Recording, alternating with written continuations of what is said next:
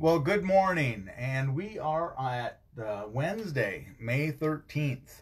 A couple more days, and we'll be at the middle of May. Hey, that kind of almost rhymes. So we're trucking right along. We are, of course, still in the book of James. And good morning. It looks like I think Janet got on first. Vicky, then Janet, then Vicky.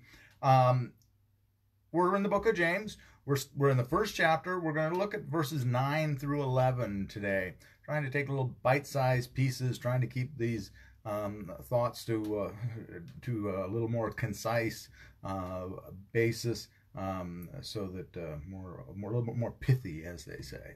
So while we're waiting for people to jump on here, let's open up with a quick word of prayer to bless this day. All right. So let's please bow our heads. Dear Heavenly Father, we do thank you for this day, and we do lift up our prayers, as we have been for all of the folks out there that are dealing with being isolated because of this virus. And Lord, we do lift up prayers for our leaders, for discernment and wisdom and guidance.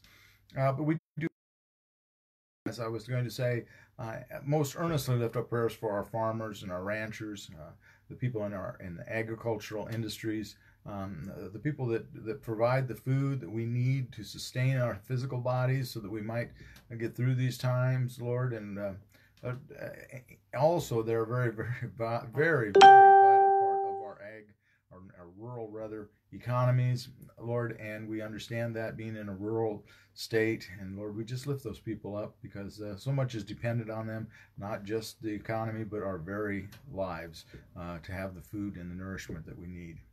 So we lift these prayers up for them today. We pray for each and every one listening in today, that your Spirit might uplift them and guide them and renew them and refresh them. We pray this in your love and glory. Amen. Okay, so good morning, everyone. Let's jump right into James, chapter 1, 9 to 11 is where we're at. And I don't know if you guys can see it. I don't see the other side of this live streaming. I don't know if when you log on, if you can see, I try to type in the scripture that we're looking at that day. Let me know if you can see it, okay? I don't know, because I'm on this side of the camera, and when I see it, everything's already done. So let me know if you can see that. That'd be good feedback for me. So let's look at James. Let the believer who is lowly boast in being raised up, and the rich in being brought low, because the rich will disappear like a flower in the field. For the sun rises with its scorching heat and withers the field. Its flowers fall, and its beauty perishes. It is the same way with the rich. In the midst of a busy life, they will wither away. And of course, this is some of those verses that most of you know that I is preaching against riches and our focus in this world on stuff. And boy, you all know that I really hate when I have to preach against stuff, because I like my stuff, and I'm guilty of that. One of the things I don't think I've ever shared with you, Gail and I both love to collect things, and one of the things I've been collecting for about 30 years, ever since I met Gail, has been carnival glass, and I just really love carnival glass.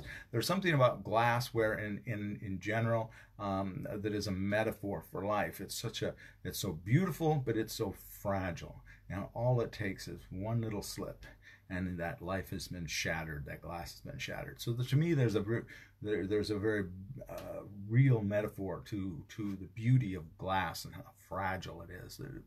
It is a reminder of this life and how delicate we all are. But specifically, I collect carnival glass, and more specifically, I collect, of all things, strange as it is, I collect mostly butterfly patterns of carnival glass. Well, there's several reasons for that, but one of them is that the butterfly is something that, if you remember, when Brenda decorates the church at Easter time, what is she putting up? Butterflies. We have this caterpillar, this metaphor of the caterpillar who is so focused on the things of this world and such a gluttonous eater, and just its whole life is focused towards consumption and gorging itself. And suddenly one day it's had all it can stand to that, and it's drawn to something different. and the butterfly then becomes a chrysalis, and then, or that caterpillar becomes a chrysalis, and then the chrysalis breaks forth eventually, and the butterfly takes off. And the butterfly, of course, is no longer interested in the world. The butterfly is only interested in the sky, being flying in closer, if you will, to God. So there's a very powerful metaphor there of the butterfly, and that's why it's been used over and over. So I love that dying to the old and being born to the new. And so it's a metaphor for, hopefully, for our lives. But here we have this talking about, and we have to remember, it's not a condemnation of having money necessarily. It's an idea of the reversal of the way we understand things. In Jesus' time, leading up to Jesus' time, I should say, because the book of Job really addressed this, but there still was that idea that if you were wealthy, you were blessed. And if you weren't wealthy, then you obviously did something wrong. You must have sinned. And so therefore you are a sinful creature to be despised and looked down on. So this is again about that reversal. And I just want to use one little metaphor for another metaphor for you today to address this, a way of thinking about this. And it's how we think about things of this world. Now, no metaphor is perfect, but bear with me. Imagine that you're in a desert, and of course this verses talk about the sun beating down and withering things, and of course the sun beats down. And as you're going along, you have a satchel with you, you have a bag, and as you walk along, you occasionally come to bottled water, and you come to gold bricks. And so you start collecting, of course, the gold bricks and the water, and eventually you get that satchel so full of gold bricks, there's not much room left for your water. And then finally you come to a point where there's a whole pile of bottled water, and you see that as you look in the distance, you can see there's no more water in sight, and there's no more gold bricks either.